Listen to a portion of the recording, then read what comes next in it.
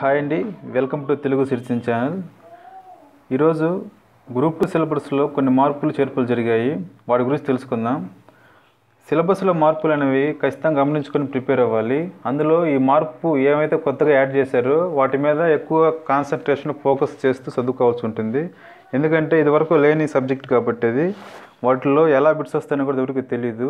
అందుకని మనం అన్ని కోణాల్లో దాన్ని ఎక్కువగా తరువుగా ప్రిపేర్ అయితే బెటర్గా మనం రాయించగలుగుతాము. సో ఆ మార్పులు ఏదో చూద్దాము. ఏపీపీఎస్సీ గ్రూప్ 2 సర్వీసెస్కి సంబంధించి స్క్రీనింగ్ టెస్ట్, మెయిన్ ఎగ్జామినేషన్ విధానంలో పేపర్లు మార్కుల పరంగా ఎలాంటి మార్పులు లేకపోయినప్పటికీ ఆయా విభాగాలకు సంబంధించి నిర్దేశించిన సిలబస్ అంశాల్లో మార్పులు జరిగాయి. అంటే పేపర్స్ అన్నీ యాజ్ ఇట్ ఈజ్ అట్టే ఉన్నాయి. స్క్రీనింగ్ టెస్ట్ అని, మెయిన్ పేపర్స్ అన్నీ అట్టే ఉన్నాయి. కానీ వాటిలో లిటిల్ బిట్ చేంజెస్గా కొన్ని అంశాల్లో మార్పులు జరిగాయి. చూద్దాము.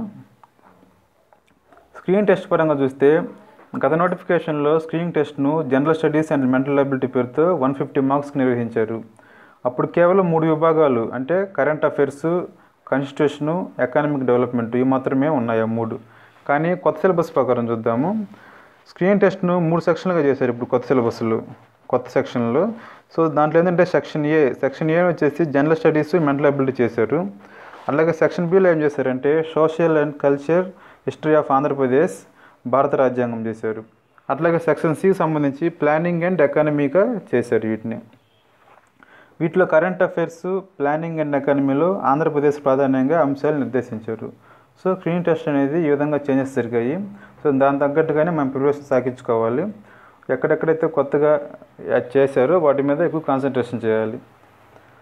అట్లాగే మెయిన్స్ పరంగా చూసుకుంటే గ్రూప్ 2 మెయిన్ ఎగ్జామినేషన్ గతంలో మాదిరిగానే 3 పేపర్లే, ఒక్క పేపర్కు 150 మార్క్స్ చొప్పున 450 మార్క్స్ నిర్వహిస్తారు. అయితే వీటిలోనే సిలబస్ పరంగా మార్పులు చేశారు. అవేంటంటే paper 1లో general studies and mental ఎబిలిటీపై పరీక్ష, అట్లాగే పేపర్ 2లో ఆంధ్రప్రదేశ్ సామాజిక సాంస్కృతిక చరిత్ర, భారత రాజ్యాంగ అంశాలు ఈ 2 మారలేదు. పేపర్ 3 పరంగా చూసుకుంటే ప్లానింగ్ అండ్ ఎకానమీలో భారత, ఆంధ్రప్రదేశ్ ఆర్థిక వ్యవస్థ, అభివృద్ధి ప్రణాళికలు, కోర్ ఎకానమీ సంబంధిత అంశాలు పొందుపరిచారు.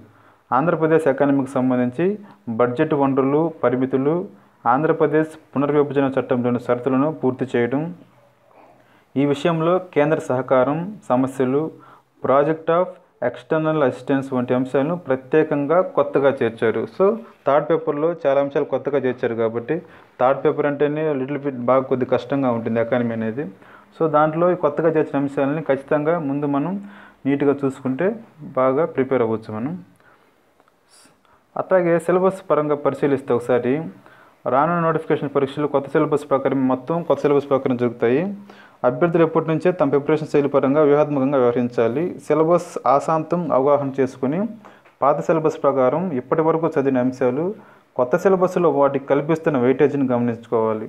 దీనికి అనుగుణంగా కొత్త సిలబస్లో ప్రత్యేకంగా దృష్టి పెట్టాల్సిన అంశాలను గుర్తించి వాటి కోసం ప్రత్యేక సమయం కూడా మనం కేటాయించుకోవాల్సి ఉంటుంది.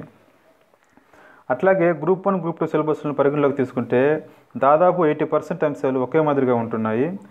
ఈ అభ్యర్థులు గ్రూప్ 1 ఓరియంటేషన్తో, డిస్క్రిప్టివ్ అప్రోచ్తో, దీర్ఘకాలిక ప్రిపరేషన్తో ముందుకు సాగితే గ్రూప్ 2 సిలబస్ పైన పట్టు సాధించే అవకాశం ఉంది. ఇది మనకు తెలిసిందే. గ్రూప్ 1 రేంజ్లో ప్రిపేర్ అయితేనే గ్రూప్ 2 రేంజ్ జాబ్ కొట్టగలం అనేది మన కాంపిటేటివ్ ఫీల్డ్లో ఉన్న ఒక నానుడే. సో ఆ విధంగా డిస్క్రిప్టివ్ అప్రోచ్తో మనం కానీ ముందుకెళ్ళగలిగితే ఈ గ్రూప్ 2 అనేది కొద్దిగా ఈజీ అయిపోతుంది మనకి. ఆ అంశాలను చదివేటప్పుడు వాటిని సమకాలీన అంశాలతో సమన్వయం చేసుకుంటూ డిస్క్రిప్టివ్ విధానంలో ప్రిపరేషన్ సాగిస్తే కోర్ సబ్జెక్ట్ నైపుణ్యంతో పాటు సమకాలీన పరిస్థితుల్లో అన్వయించే నైపుణ్యం కూడా మనకి లభిస్తుంది. ఇది ప్రజెంట్ ట్రెండ్ ఏ విధంగా ఉంది అప్లికేషన్స్ మీదని ఇలా చదువుకోవడం అనేది చాలా మంచి పద్ధతి. సో ఇదండి సిలబస్లో మార్పులకు సంబంధించి. ఈ వీడియో మీకు నచ్చినట్లయితే మీ ఫ్రెండ్స్కి కూడా షేర్ చేయండి. మరిన్ని అప్డేట్స్ కోసం ఛానల్ తప్పక సబ్స్క్రైబ్ చేసుకొని మమ్మల్ని ఎంకరేజ్ చేయవలసిందిగా కోరుతున్నాను. Thank you.